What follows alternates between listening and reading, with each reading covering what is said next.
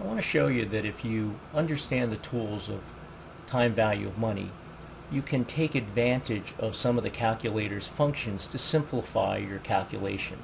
Now actually, if you have the calculator I have displayed here, the BA2 Plus Professional, it actually has a function called net future value.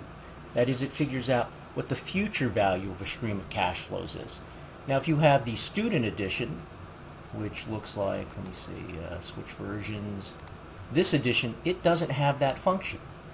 So you'll have to either do the problem longhand, or you can trick the calculator into doing it the way we want to do it. So there are ways to do it that make your calculations simpler.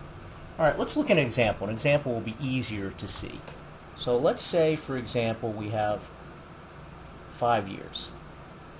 1, 2, 3, 4, 5, and we have the following cash flows.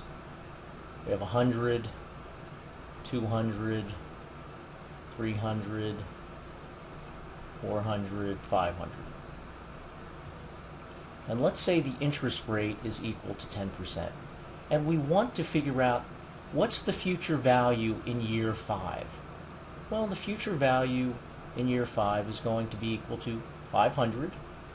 Right, this amount of money, because it's already in year 5, plus 400 times 1.10, right, because we have to move this one period, plus 300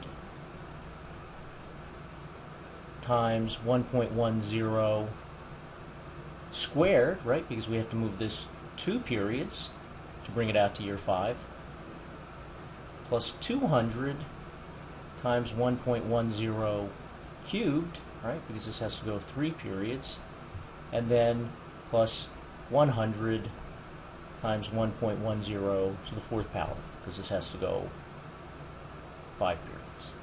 All right, that's a little tedious. You can do it. You can do it on the spreadsheet. We've done an example of that.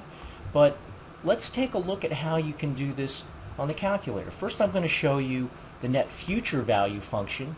And then I'm going to show you how, if you have the student version, you don't have net future value, you can still figure it out. So let's go to the cash flow function. This is a good one to use. All right, there's nothing in year 0, so we can just leave it at year 0. So we scroll down. The first cash flow is 100. And so we hit enter. We scroll down. Frequency is 1, so that's fine. The second cash flow is 200. Enter. And again, frequency is 1. And then the third cash flow is 300. Enter. And then fourth cash flow is 400. Enter. And then the last cash flow is 500. And enter. So we can hit the NPV function. It asks us for an interest rate. We say the interest rate is 10%. Enter. We go down. Let's go down one more, NFV, net future value, and let's hit compute, and we get the future value is equal to $1,715.61. Okay, so that was pretty convenient using the rather than having to calculate each one of these and then add them all up. Well, what if you have a calculator that doesn't do that? It doesn't have a net future value function. I've already put the numbers in, so we'll just use those same numbers. Let's go to the NPV function. Let's calculate NPV. Okay, NPV, okay, or present value, is equal to, so the present value in year 0 is equal to $1,065.26. Okay, well, what have you done here? If we draw a time cash flow diagram, we draw that out here. What do we have here? We have a cash flow in year 1, we have one in year 2. I drew them all the same height, and they're not. 3, 4, and 5. All right, what have we essentially done? we've taken all of these cash flows and brought them back to year 0.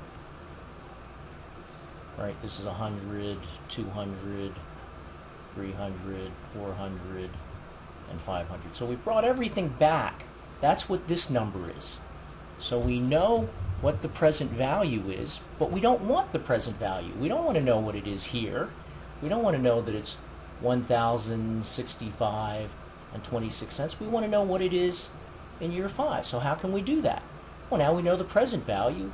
We can find the future value in year 5 by taking this 1065.26 and multiplying it by, I didn't need those parentheses, sorry, by 1.10 to the 5th power. Let's see if that works. Okay, so I'll just clear all of this. You could have just saved that, but 1.1, and we'll raise it, that y to the x key, we'll raise it to the 5th power, and we'll multiply it by 1065.26, and hopefully we get the same answer we had before, which was 17, 15, and 61 cents. So you can take advantage of that cash flow function, cash flow worksheet, bring it all back to the present, and then bring it out to the future. That's a little less, that's less calculations than calculating each one of these and adding them up. The more calculations you have to do, the more chance there is that you'll punch something in incorrectly and make a mistake. So you can take advantage of the fact that you didn't splurge for the somewhat more expensive calculator, but still do the same calculation. And you can do that by understanding the concept of time value of money.